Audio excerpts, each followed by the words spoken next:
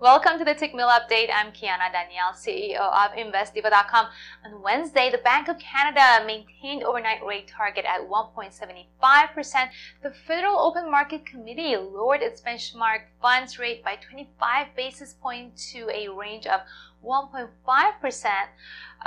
to 1.75% as expected, but indicated a pause is ahead.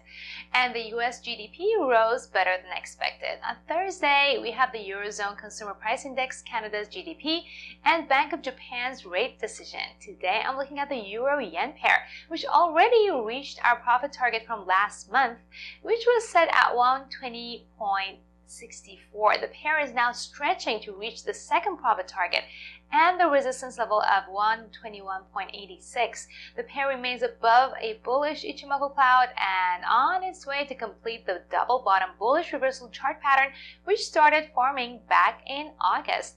Of course, trading in the financial markets involves a risk of loss, and you should only trade the money that you can afford to lose.